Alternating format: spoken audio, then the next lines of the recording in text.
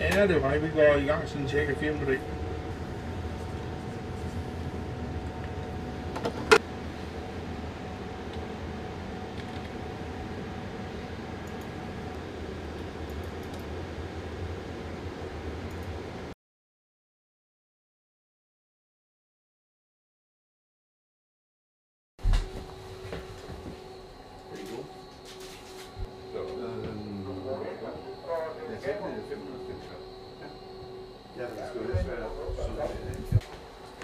Nå, Kim, nu skal du lige forklare mig lidt omkring det her, hvor vi får dem kørt ind fra.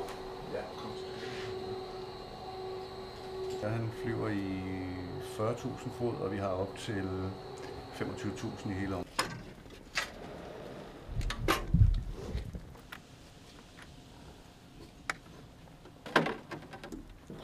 Så dæmper det, tror jeg.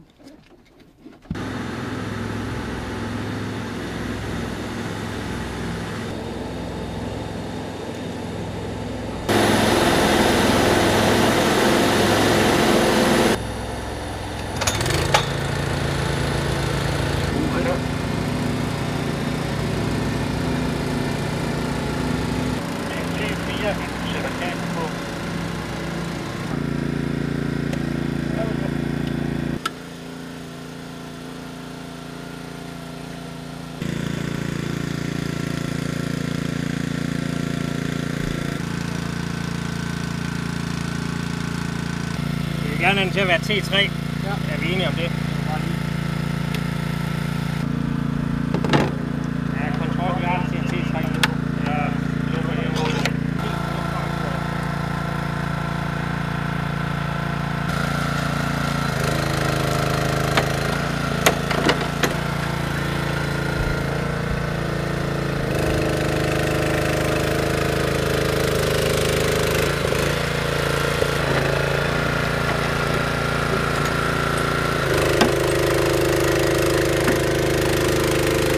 Neptune Strikes illustrates the incredible mobility, flexibility and reach of naval power and air power. And it is manifest in the ability to project force from the naval arena into another naval arena. So the drone threat comes in different shapes. One being the civilian drone, the kid that's playing with a drone, that can pose a threat to civil air traffic or to military air traffic. So we need to do something, or we need to be aware of that. But there are also more dangerous ways, even more dangerous ways of a drone threat. One being the ability for somebody to conduct espionage or ISR, if you will, with drones, and all the way to dropping weapons on you. To combat a bigger drone, you need kinetic force typically, and that will be either from ground or from the air typically, or from a surface vessel. In this case, it's an F-18. It's a capable aircraft that's able to carry a lot of weapons, offensive and defensive weapons, and it's capable of operating from an aircraft carrier. So it has strategic reach by the carrier itself, and it has strategic and operational reach by the ability to air-to-air refuel, and it has tactical capabilities with the weapons it carries. Recent events in Ukraine has more than ever proved that the threat from the air is not just fighters or strategic bombers.